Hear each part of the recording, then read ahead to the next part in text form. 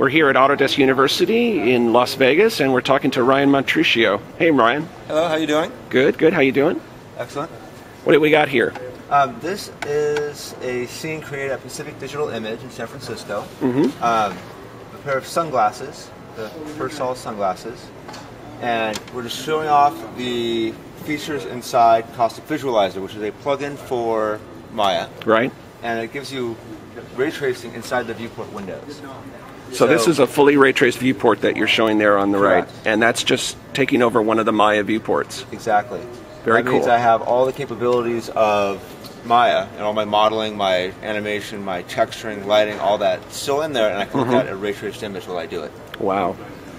And so I noticed that it's converging very quickly, and so it's using the new Caustic R2500 ray tracing acceleration board. Yes. Is that right? Okay, so that's how we're getting such fast performance. Yeah. I see.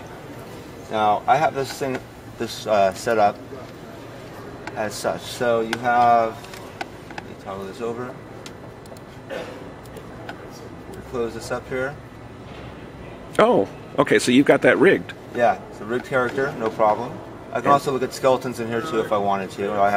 I can see all the Maya interface. And so I'm seeing that update. So I can now see geometry on top. Oh, when I look at that. That's so great. Let me select the vertex, grab it, move it up, and see exactly what's going to happen.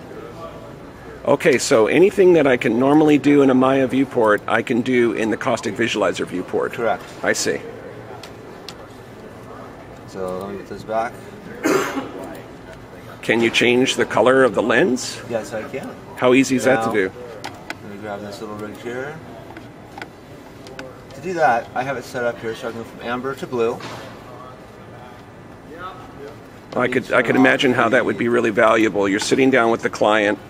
Client says, okay, I want to see different lenses, maybe even different frames. Exactly. Right? And I had this rigged this way because of doing flame work for years. I'm used to sitting with the client and having quick response and getting it done fast. Well, you want this, you want that, let me change it for you.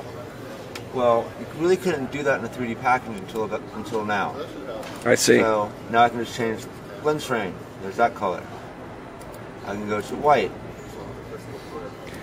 Can you go full screen with Caustic Visualizer? I'm sorry, what? Can you go full screen with Caustic Visualizer? Yeah. Yeah, I can light Havana ones, and we'll go amber. Right. Oh, okay. There you go. And it's converging very quickly again. Yep. Seems like even the first pass, I'm getting enough information, exactly to start making decisions. Correct. Back it up here. Wow. And we have an HDR image going on in the background. So if I hide that, you can see what's going on, how it's getting some of the lighting. I see. So, and all the reflections, what have you. Very cool. Okay, so Caustic Visualizer for Maya, is it available? It's available. You can get it at www.caustic.com. You can download it there. And the R2500 card is available, I believe, about mid-January. Great. You can get pre-orders now. So, thank you very much for your time. Fantastic, Ryan. Thank you. Bye now. Bye.